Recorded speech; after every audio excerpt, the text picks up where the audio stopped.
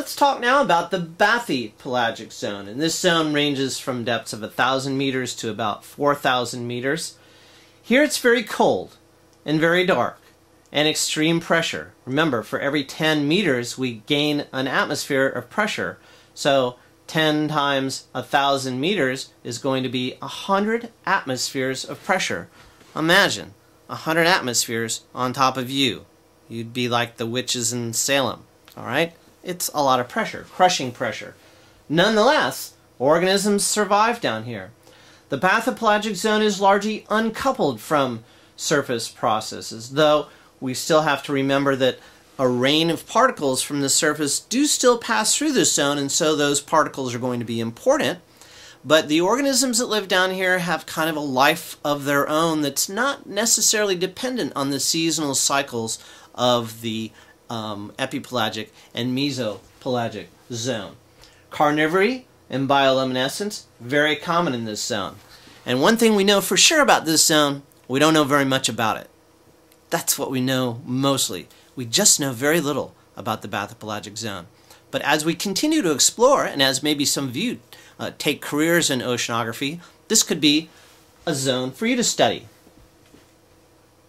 Here's a bioluminescent jellyfish found in the bathypelagic zone.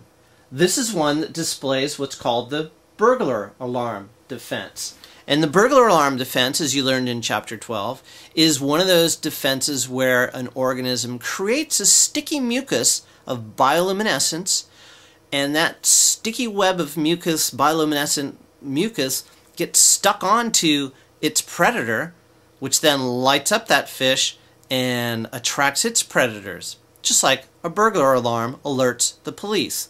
The bioluminescent burglar alarm alerts the predators of an organism's predator. It's really mean down there. Here's a picture, a little video image of a bioluminescent jellyfish. This comes from NOAA's Ocean Explorer site, and I would encourage you to check out this site and learn more about the fascinating organisms and their bizarre behaviors and bizarre adaptations that we find in the bathypelagic zone. Here's another one.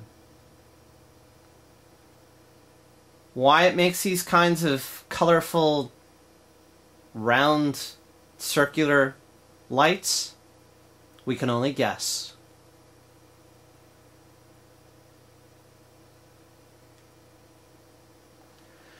Now we come to the Abyssopelagic and Hadopelagic zones. These extend from 4,000 meters to the seafloor. Of course, a hadopelagic zone is only found where we have oceanic trenches. Here we have extreme pressure, as if the pressure wasn't enough already. Very scarce food, no light, very cold temperatures, really extreme conditions. Yet life exists down here.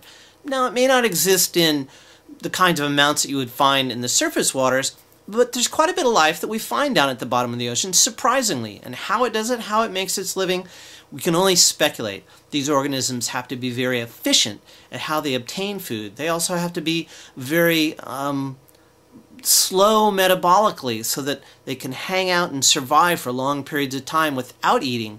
And then they have to be opportunistic. When food does make itself available, they have to be ready to go to get that food energy that they need when they need it. So it's a really different set of strategies for organisms living in an environment where food's not readily available at these extremely cold temperatures, no light, and crushing pressures. You thought you had it tough.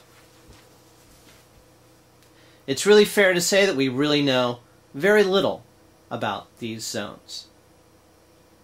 Now let's talk about the bottom zones.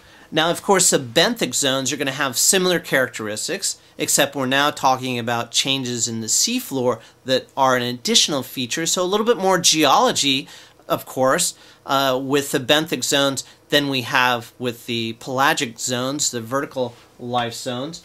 So, again, with the benthic habitats, we go from the region between the tides, where you may have done some labs or spent some time just looking at different kinds of intertidal organisms, the subtidal, the continental shelf, deep coral gardens, abyssal plains, seamounts, ridges, seeps, trenches, and many other benthic habitats that we might find on the seafloor, in addition to the zones themselves. So these are the kinds of seafloor features that we talked about in Chapter 4 that now come into play, and we put also on top of those geologic features all the different physical and chemical and really even biological characteristics for the water that's now on top of these. And seamounts, I don't know if I mentioned that one, but I'll mention that again, are an important area of research recently because they tend to attract lots of different